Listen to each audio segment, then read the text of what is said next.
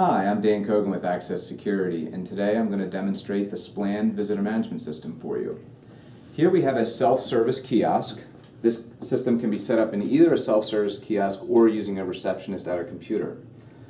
This initial screen that comes up for any visitor visiting the site is displayed on an iPad. We also have a wireless printer that will print out the badge at the end of the registration process. The screen can be customized with a corporate logo, background image, however you may like. We're going to start out by doing a new registration. We have the ability to register 3 different ways in the system, either a manual registration, scanning of a business card, or a driver's license. This can be customized and options can be removed, so if you don't want manual registration or scanning of a business card and only a driver's license, that can be done, where that is the only method that's allowable through here.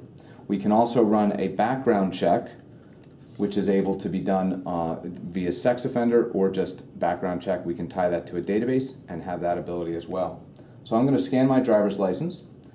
It comes up with an image as far as what the system is looking for.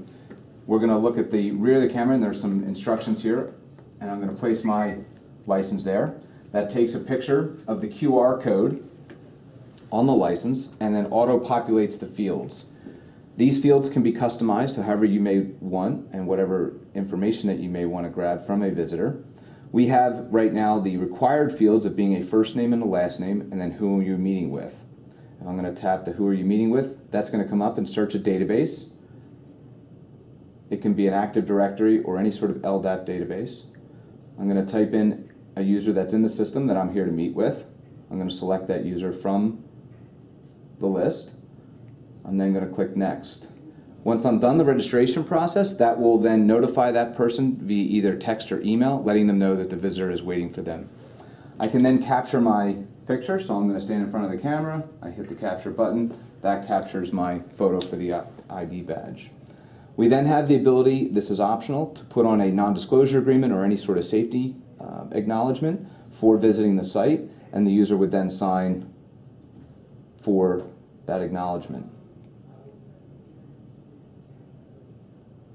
I'm then going to get my badge printed out. I've been registered successfully. The badge will print out of the printer.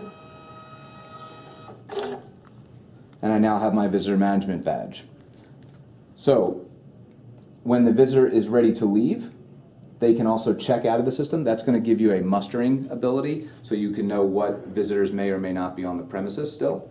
So on the bottom here there's a checkout. So I can simply hit the checkout. I can search myself, either my first or last name or any sort of information that I use to check in at, but I can also use the QR code, which is printed onto the badge, and if I hold that up to the camera, it will automatically check me out. So I've now been checked out of the system, and it returns back to the registration.